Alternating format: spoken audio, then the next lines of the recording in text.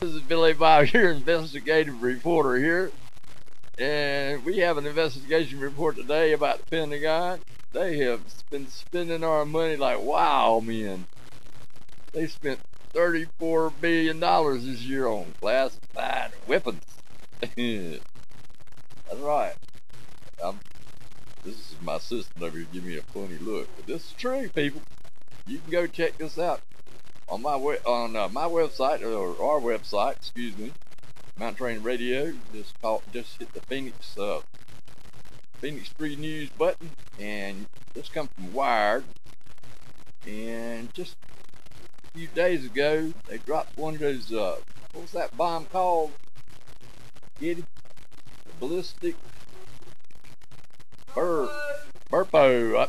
They thermo. Yeah, thermomolecular. They reclassified it. It was outlawed back when the Russians used it. And this bomb, when you drop it, they dropped it off in Afghanistan, into the mountains up there on some Taliban and God knows who else. This bomb sucks the air out of everyone and then blows your intestines everywhere, and there's nothing left.